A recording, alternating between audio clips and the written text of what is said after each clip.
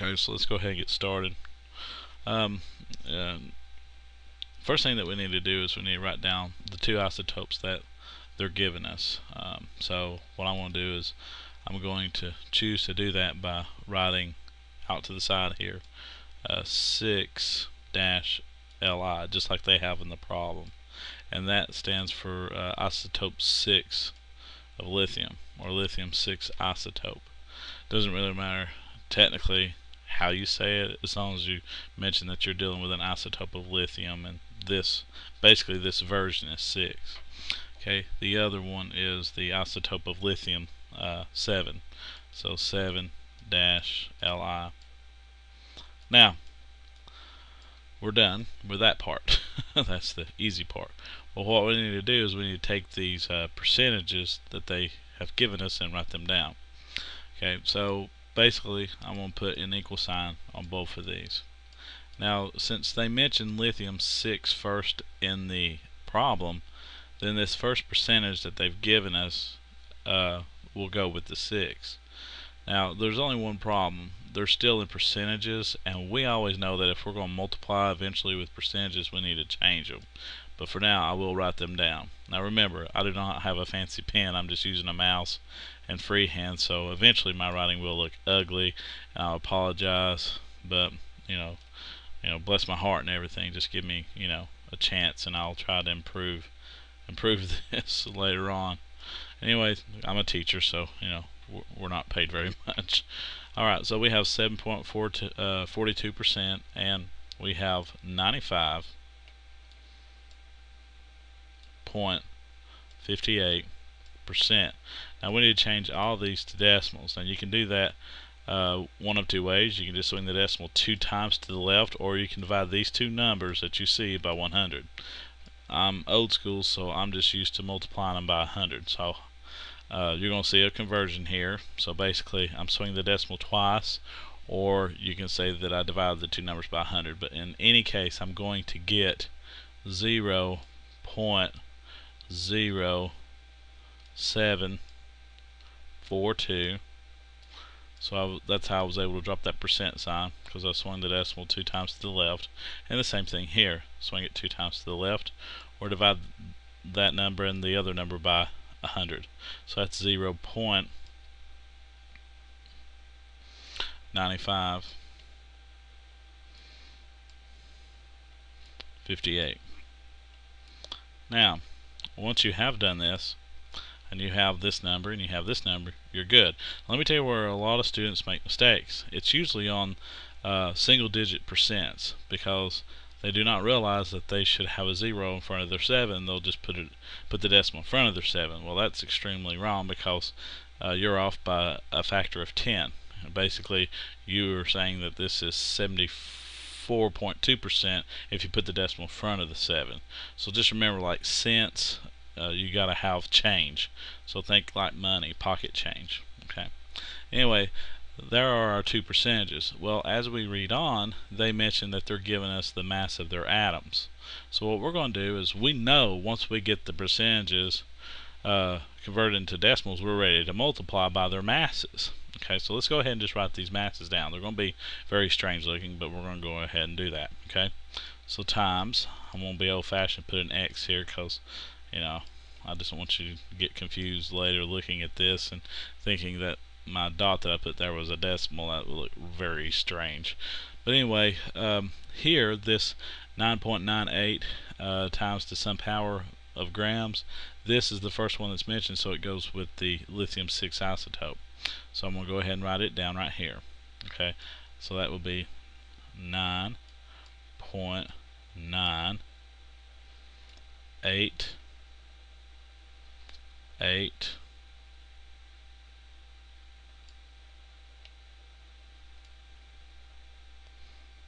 times 10 to the negative 24 grams.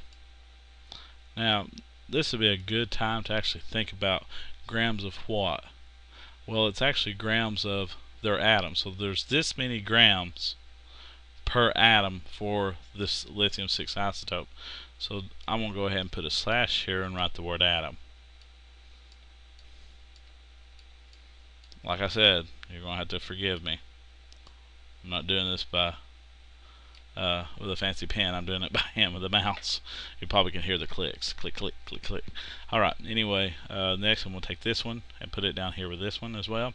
So this will be 1.165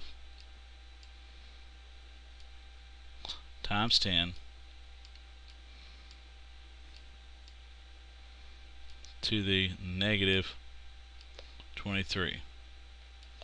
Now remember, that 23 there, that negative 23 is grams per atom. Now if you want to be really proper and fancy and write down lithium up here with the grams or just out to the side, that's fine, but we know since I've got it in the front of the chart what it is. But anyway, so grams per atom. Now this is where we're going to apply a rule that we learned in the beginning of the year with sig figs when we get ready to multiply two sets of numbers. Okay, so we're going to get two unique numbers here. Now since this is multiplication, when you multiply these two numbers together, we're going to keep 3 sig figs. When you multiply these two sets of numbers together, we're going to use 4 sig figs. So let's go ahead and get a calculator for that. Okay, for mine, I want to use the TI-83 LEM that I've installed on my Linux system. Okay, now I need to punch this into the calculator, so just watch.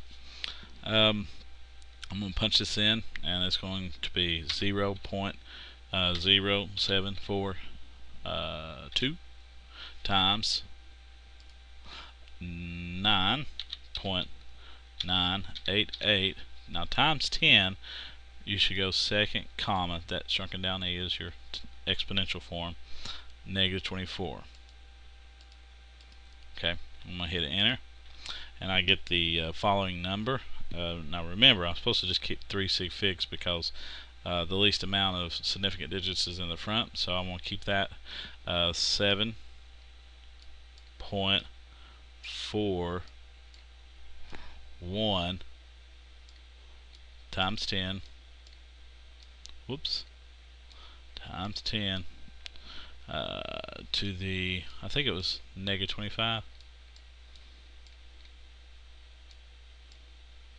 Make sure. 7.41, that will not round. Keep the negative 25 for the power of 10. So yes, that's right. Now it's time to do the other one. Okay, we're going to punch it in. 0.9558 times 1.165 times 10. I think I hit that. Well, it looks like my calculator froze. I'll just shut it down real quick and open it back up. Technology is wonderful when it works. Okay, 0.9558, at least open up quick, times 1.165 times 10 to the negative 23. So I'm going to hit enter. Make sure, well, actually make sure I punch everything in right. Need 4 sig figs on this answer, so I should keep 1.114. So let me write that down as to the negative 23rd. Okay, so that's going to be 1.114, okay, times 10 to the negative 23. Now I want to make sure I punch that in right and look at it again. 1.114, yes, times 10 to the negative 23, that's right.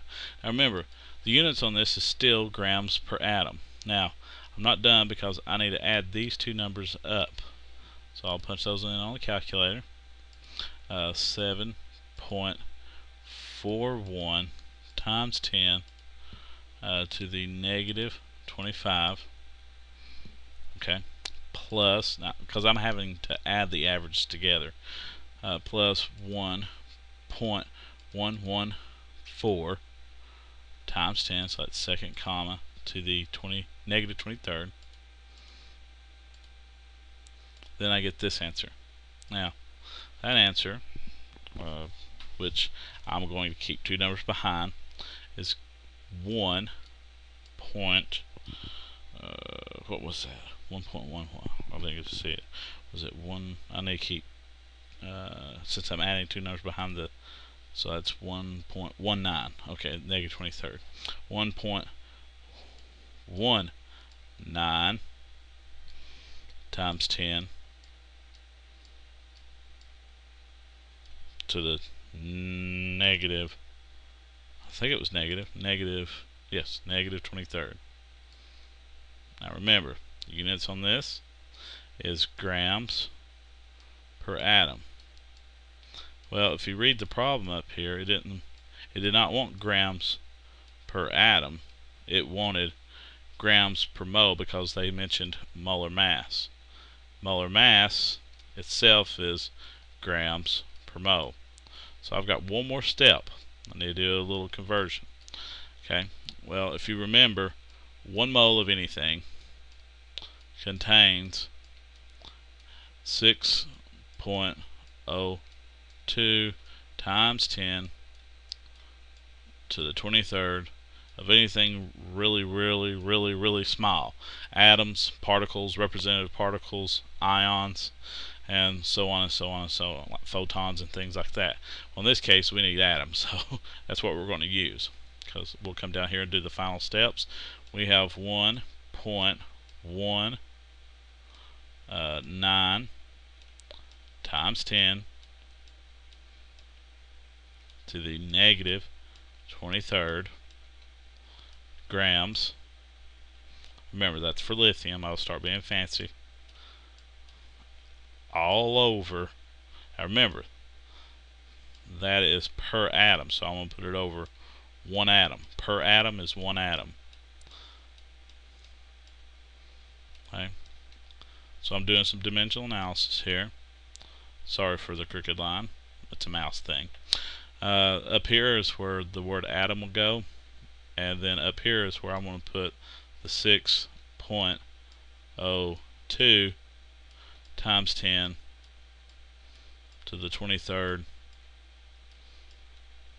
atoms. And then below that, I got to put its equal. Well, its equal is moles. So there's that many atoms in 1 mole. And if you look, the word atom will mark out with the word atom. Now remember, the numbers will still stay. Okay, so I'm going to take this calculator and I'm going to punch this in. 1.19 times 10, so that's second comma, to the negative 23rd, and multiply it by 6.02 times 10, so that's second e to the 23rd, and this will be my answer, which is 7.1638. Sig fig rules say I should keep 3 sig figs, so my answer is going to be 7 sorry for the word 7.16 what? Grams of lithium, and remember that's per mole / mol.